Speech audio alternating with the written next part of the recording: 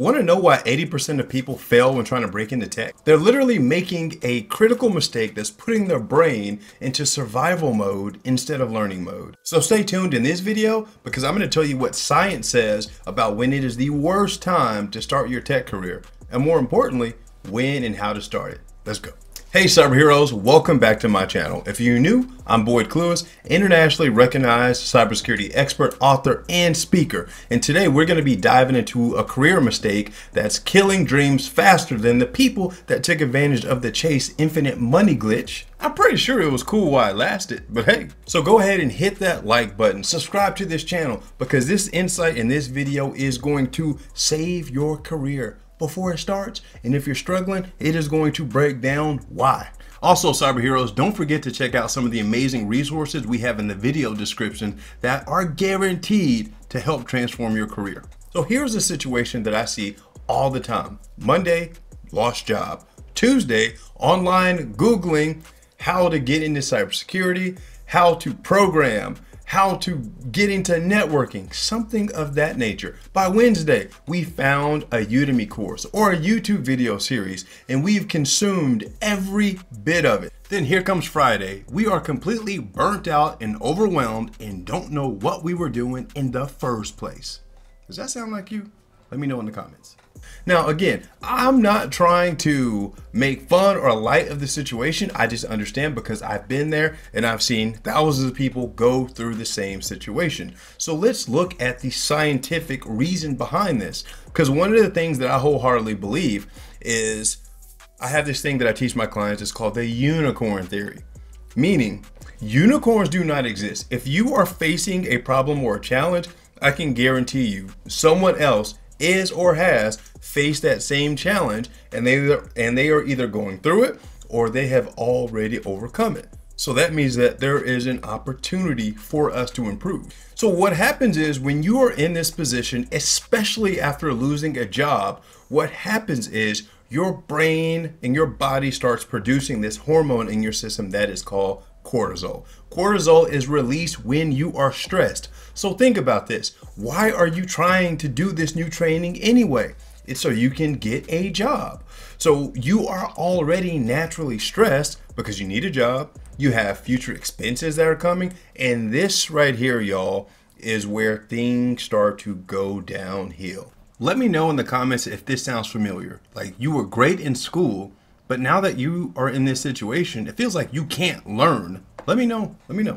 With this cortisol being released in your body is in now called fight or flight. Fight or flight. So if you've ever been in a situation where maybe some event broke out, maybe you're in a car accident or some situation where you felt the adrenaline pumping, your senses were heightened, and I'm telling you guys, whether you realize it or not, when you are in a high emotional state or stress situation, your body is releasing those same chemicals into your bloodstream and everything, and it makes it very, very difficult to learn. So the reason why you are struggling is because your brain has now put you into survival mode, which has turned off its natural optimal state of learning mode. So what happens is brain activity is actually shifted toward giving you the necessary tools and energy to survive and not learn. So you are actually fighting your human nature when you are in this position. So what happens is learning becomes extremely difficult. Remembering things becomes extremely difficult because that is not priority for you to survive. And your mind knows this.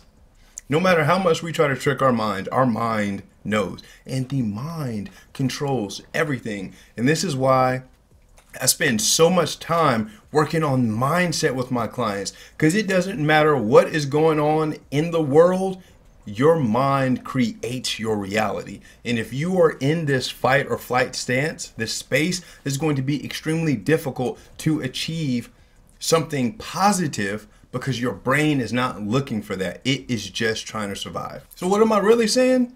When you are in this fight or flight state, your brain capacity, your learning ability drops harder than crypto prices in like 2022, right? It drops significantly. Serious question for you. Would you try to juggle if you were being chased by a bear? You don't even have to answer that. Of course not.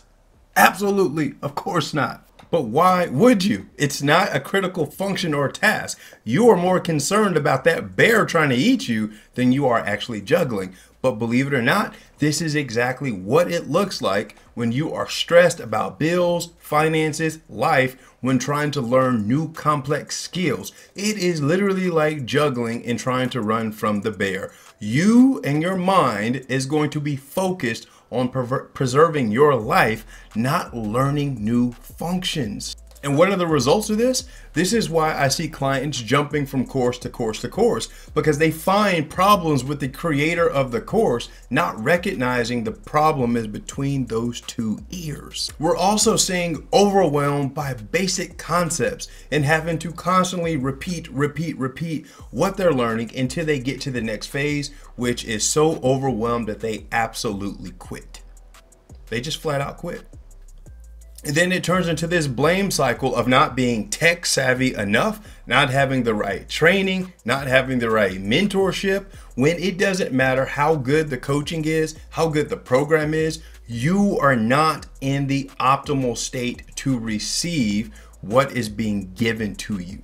Guys, I'm trying to tell y'all from experience, not just my experience, but working with thousands of clients. If you are not personally optimized with the things that are going on in your life, the worst investment that you can make is into, especially an expensive training academy. That is the worst investment that you can make, because your mind and body are not ready to actually step up to that level to get things done. Now is a good time for you to go ahead and hit that like button on this video and subscribe to the channel, because now we are going to get into what you should do to take your tech career to the next level. So here's what you have to understand, y'all. In my career, I was able to progress from non-IT, non-tech into system administration, into architecture, into security consulting, all because of one thing. I was not reactive, I was proactive with what I wanted to do. Every progressive place that I took in my career was by design and intentional. This is what I'm telling you. The reason why you are stressed out and overwhelmed is because you don't have a plan. Anxiety actually comes from being unprepared and not having a plan that you have confidence in. What most people do, again, is they start trying to do training when they need to get a job, especially in the tech space. That is the total wrong approach. Technology is always changing and evolving, and especially risk in the cybersecurity space. So if you want to be successful long-term in tech, especially cybersecurity, you have to constantly be improving your craft in training. So the training doesn't start when I want to get a job. The training starts because you want to be in the industry and you want to stay there. What I tell my clients is this, and I hope this clicks if you're watching right now. If you want to land a job in cybersecurity, you have to become a cybersecurity professional. But the problem is, especially for you people on here watching on YouTube, by the way, I love all my fans. So here's the challenge. You have been conditioned to believe that you need to get a job to get experience as a cybersecurity professional. And that is 100% incorrect. Your experience is only limited by your creativity. Now, again, I tell my clients, you need to become a cybersecurity professional to get hired as a cybersecurity professional. There are several projects and things. I could give you 50 projects right now that you could do that would completely transform your experience, because you have to have talking points to have in a job interview in order to land the job, because companies are hiring you based on what you did before. They're not hiring you based on where you worked. You have to understand that you can separate a job from your experience, because the experience is yours, but it is very difficult to grasp these concepts and do these things when you are in survival mode. So my recommendation number 2 is you need to make developing your craft a daily occurrence. We don't train once a week. You have to be obsessive about this. Just give it 30 to 60 minutes a day. If you can do that, you will completely transform your life. I've done this for years. Even as a seasoned cybersecurity professional, I study and stay up to date on what's happening in the industry every day, every week. So when companies call me because they need a consult, I am ready. I don't need to study and prepare for an interview because it is a part of me. As a minister and preacher of the Christian gospel, I don't need to study when it's time for me to teach a sermon on Sundays because I am studying and in the Word every single day. So when the time comes, boom, I'm ready. As a golf professional, okay, as a high handicap newbie, I practice every day and every week so that when I go play with my buddies, if you're watching this, Mike, I'm coming for you, boy. Jay, you too, I'm coming for you. I work on my craft. You have to become obsessive about improving you. And most people lose heart and they completely lose heart on what's important because they're so results driven. And when it comes to this daily focus, do not do theoretical things. Theoretical teaching and things only works in theory. If you stay up to date on what's happening in the news, oftentimes what I like to do is when I'm reading a news source about maybe a hack or attack that happens, I will read what happened and then I will actually write out a security control or a mitigating control that I could have used to address that. That right there, especially if you are looking for a job right now, that is cybersecurity research. Golden nugget right there. If you want to close an employment gap, just update your resume as cybersecurity researcher and do the research right now. Do it. You can speak to how you evaluated threats, how you wrote out mitigating controls, and like there's a whole way that you can do this. So you don't have to be confined or be concerned about employment gaps when you take control of your career. And here's step 3 for you. You have to build the roadmap. There's entirely too many people that want to get into tech or cybersecurity, but that is like saying, hey, I'm in New York and I want to go live in Texas. Texas is bigger than most countries. Where you gonna go in Texas? Like I live in Dallas right now. If I wanted to drive out west, it would take me 10 hours along just to drive outside of Texas. So where are you going? You need to identify that specific role that lines up with your natural skills, talents, and abilities and create a chart roadmap to get you there. Oftentimes, if you find roles that actually line up with your skills and ability, you may see that you already have transferable skills that you can leverage instead of going out and trying to learn something completely new while you are in this state. Because the thing is, if you do this right, make this transition, you can get paid to learn all of the complex technologies and all that good stuff. Just learn what your natural skills line into, because in cybersecurity there are tons of roles that don't require technical hands-on keyboard things. There's technical writers, there's auditors, there's managers, there's business analysts, there's project managers, program managers. There are so many things that you can do, but you have to be very clear and specific. And if you don't know, then you need to find a mentor or get involved in a community that can help you iron that out. Because trying to do this on your own is going to be extremely difficult. Not saying that you can't get there, but the timeline to actually accomplish your goal is going to be significantly expanded if you don't have a community and mentorship to actually support you getting there. And that is the power of mentorship.